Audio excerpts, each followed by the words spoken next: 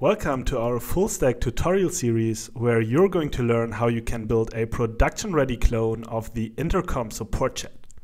For this project, we're going to use a GraphQL backend as well as React and the Apollo client on the front end.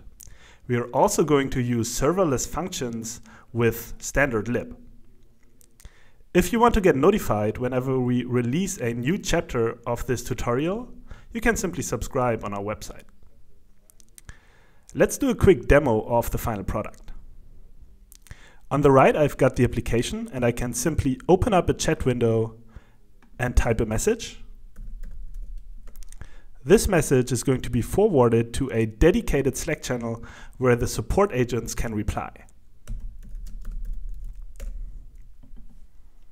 So this is what we are going to build throughout the next couple of weeks. Along the way, you are going to learn about different functionality of the GraphQL platform, such as queries and mutations, real-time subscriptions, authentication and permissions, file management, and mutation callbacks. Hope to see you on the next chapter.